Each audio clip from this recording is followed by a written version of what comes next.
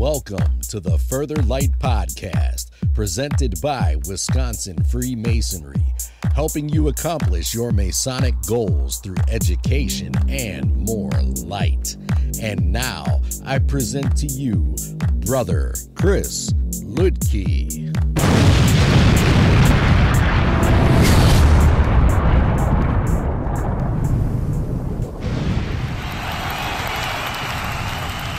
Listeners, scholars, brothers, this is Brother Chris Lidke, and today I want to explore, as part of our summer short series, Psalm 133.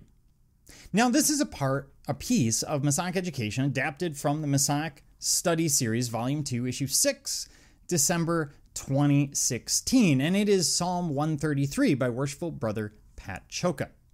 Behold, how good and how pleasant it is for brethren to dwell together in unity. It is like the precious ointment upon the head that ran down upon the beard, even Aaron's beard, that went down to the skirt of his garments. As the dew of Hermon, and as the dew that descended upon the mountains of Zion, for there the Lord commanded the blessing, even life forevermore. Psalm 133 is one of the most recognizable passages from the holy writings in our ritual. It is recited in its entirety, and is often recited without consideration to its meaning or significance to the lessons taught within the degree. This psalm was written after the Jews had returned from their captivity to Babylon. Prior to their captivity, they lived close to the place they were born as possible, which resulted in a closeness and a deep sense of loyalty to their family and their tribe. As a result of their captivity, this closeness had deteriorated, and many of the Jews that returned had been born in Babylon and had no ties to their homeland. The first line, "Behold, how good and how pleasant it is for brethren to dwell together in unity," serves as a reminder of the times prior to their captivity. It also demonstrates the need to rebuild those ties and again to draw close to each other for national strength, religious ties, and a strict observance to the laws of God. The second line, "It is like the precious ointment upon the head that ran down upon the beard, even Aaron's beard, that went down to the skirt of his garments," refers to an old Jewish custom.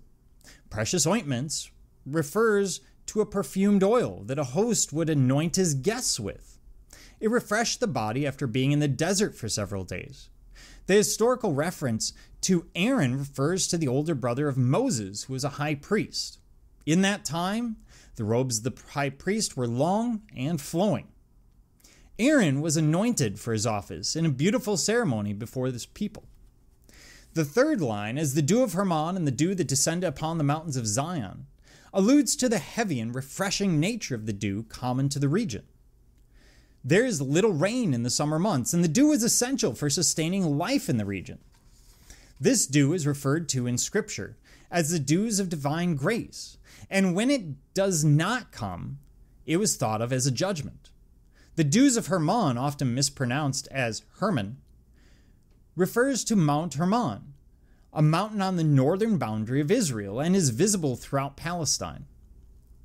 The mountains of Zion refers to one of the hills of Jerusalem where King Solomon built his temple.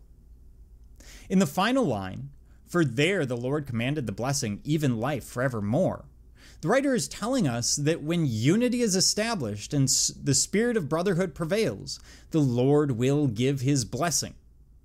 With this understanding of Psalm 133, it can be interpreted as reminding us that unity and closeness to our fellow man refreshes our bodies, our hearts, and our souls, as a sweet-smelling perfume or a heavy rain would refresh us after being in the desert for days, and that the Lord wishes this upon us in abundance. Though how this psalm came to be connected to Freemasonry may never be known, why it is connected with us seems easy to understand. The whole passage is a glorification of the beauty of brotherly love, which is why we find it in the first degree, where the principal tenet is first introduced, to the candidate. And in the public opening, which may be the first or only exposure to our fraternity a guest may see. Brother Valdir Fernandez, in October 1999 edition of the Trowel magazine, said of Psalm 133 that, quote, "It is an eloquent description of the beauty of the fraternal love, and for this reason, much more appropriate to illustrate a society whose existence depends on those noble principles." As Masons, brotherly love is much more than caring for our brethren. It is also striving for that unity of purpose, which among a Masonic lodge and among its members is an essential characteristic that enables us to do our good work. It helps us to achieve that harmony which we are taught is the strength and support of all institutions, more especially this of ours. My brothers, this is a beautiful piece looking at something that is often overlooked. What are you usually doing when the psalm is read? Oftentimes we're still settling in. Oftentimes we're paying attention to other things. And it's the beauty of Masonry. These little details, these little elements that we can pick out and explore at far greater length. I've seen much more written on Psalm 133. Although Worshipful Brother Pat Cholka gets to really the entire essence of it. But we have the ability to look at any one small part and really examine it, interpret it, and start to apply it to our lives in our own way.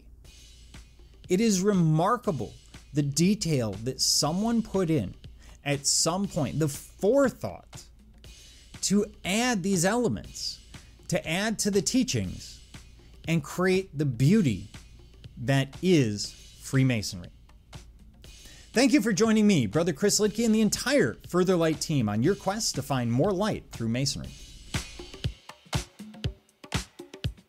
Are you interested in learning more about Freemasonry in Wisconsin? Visit wisconsinmasons.org to learn more about Masonry and access further educational content and more light. Once again, that address is wimasons.org. Any questions, comments, or suggestions, please email us at education@wisconsinmasons.org. And thank you for listening.